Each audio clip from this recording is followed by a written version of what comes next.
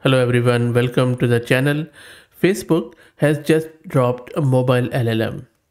We all know that there is a growing need for efficient LLMs on mobile devices, whether it is mobile phone or tablets, driven by increasing costs of GPU both in cloud, on-prem, or wherever they are being used.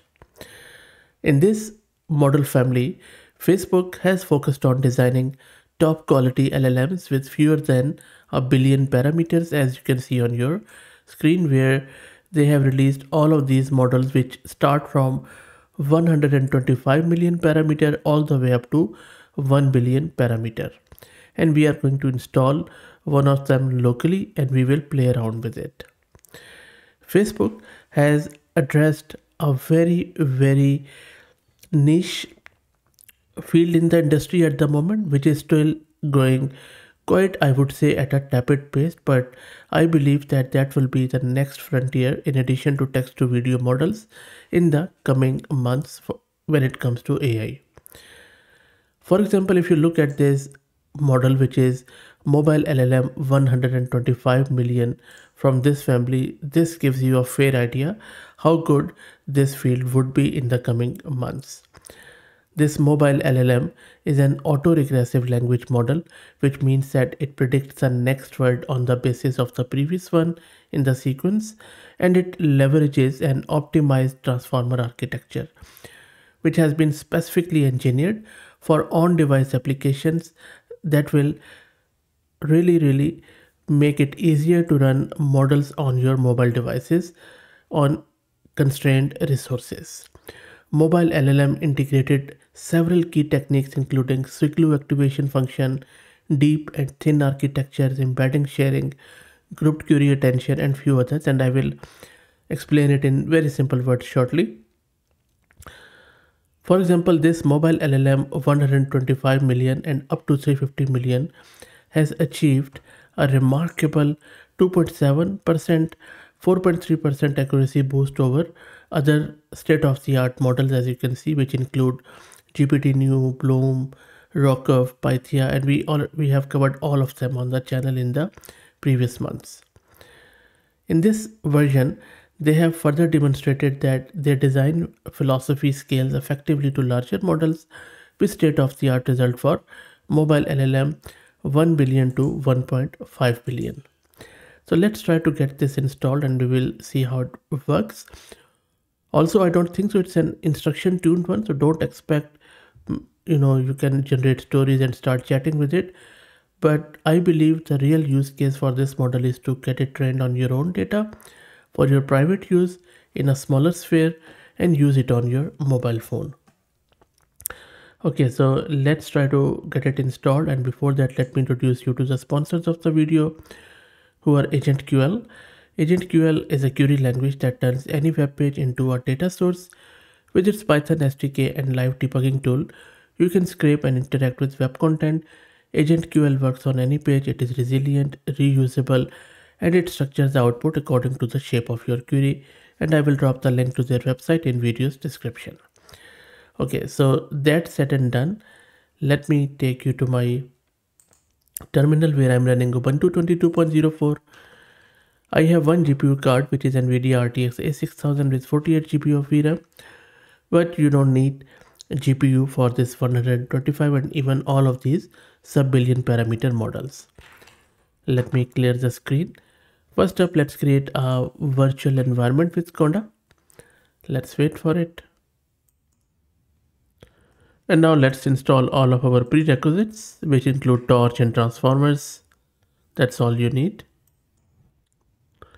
All the prerequisites are done. Let me launch my Jupyter notebook and we will download and play with this model in the browser environment.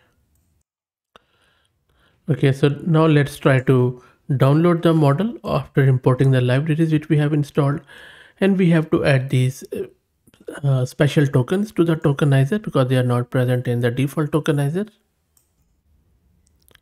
And the model is being downloaded. While that happens, let me explain to you the terms which I mentioned earlier around its architecture because they are important to understand.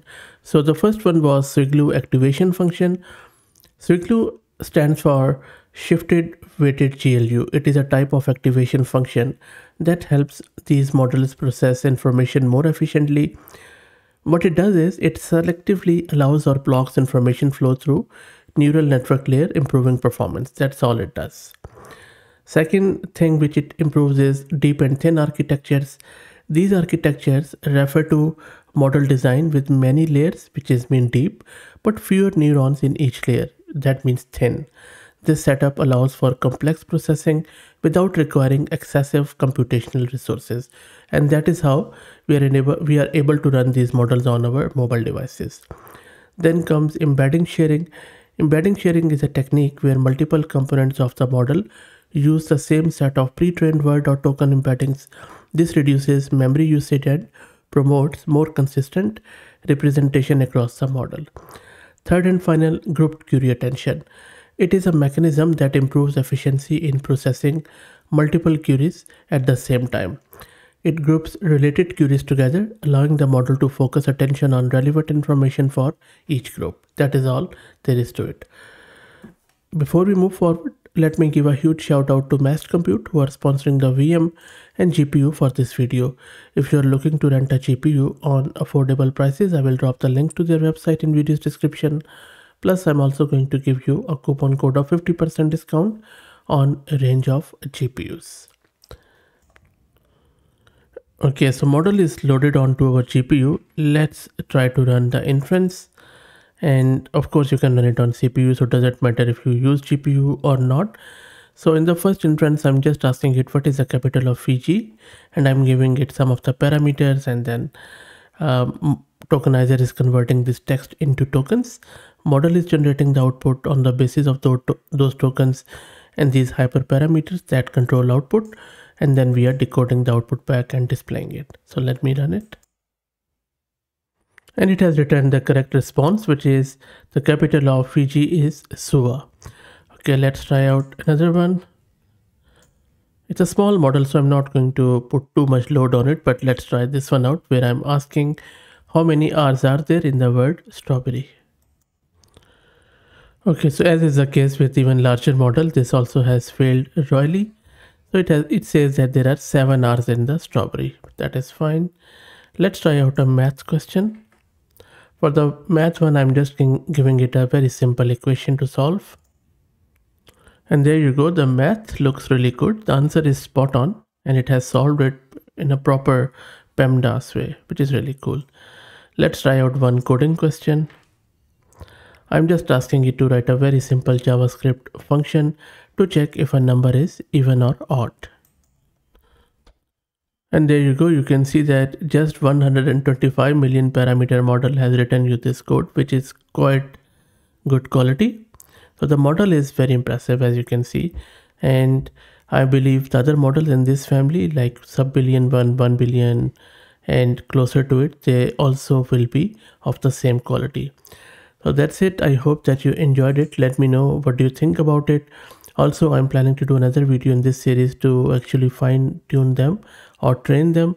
The problem with that is that it takes around 3 days to train this model on two 80GB A100 GPU cards. So that is the only bottlenecks where, I mean, it's a bit harder to wait for 2 days, but I'll try to see what I can do there.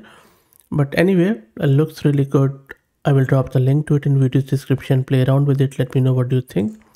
If you like the content, please consider subscribing to the channel. If you're already subscribed, please share it among your network as it helps a lot. Thank you for watching.